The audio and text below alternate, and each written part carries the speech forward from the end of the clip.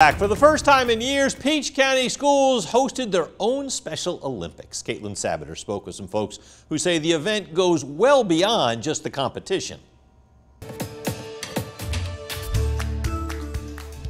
Contestants took the big leap for the standing long jump at Peach County Schools Special Olympics. 16-year-old Terrence Richards said he didn't need any real practice. I just do it. I know I'm going to get first place. His mother, Diana Richards, said his disability has never held him back before. Terrence competed in Houston County Special Olympics last year, making it to states. For his first two events, he won first place. His third event, he won in second place. But this year, the teen was able to compete at home. Peach County High partnered with the K Center, a facility for people with developmental disabilities, and Fort Valley State University to put on the games.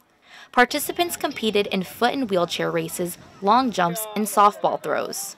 I love seeing all these kids out here having fun. Superintendent Lionel Brown said the adults were having fun too. I think we're being a little selfish too, because I think the adults are having a great time as well. I know I am. Brown said it was about time Peach County kids had their own Special Olympics. We can do the same things that some of these other districts are doing because our kids deserve it too. But Brenda Arnett, the Special Olympics coordinator for the county, said the real reward is showing these kids they're more than their disability. They're just like everybody else, and they just may do it in a different way.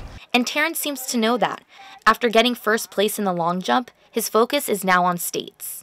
I want another gold medal. In Fort Valley, Caitlin Sabater, 13 WMAZ News.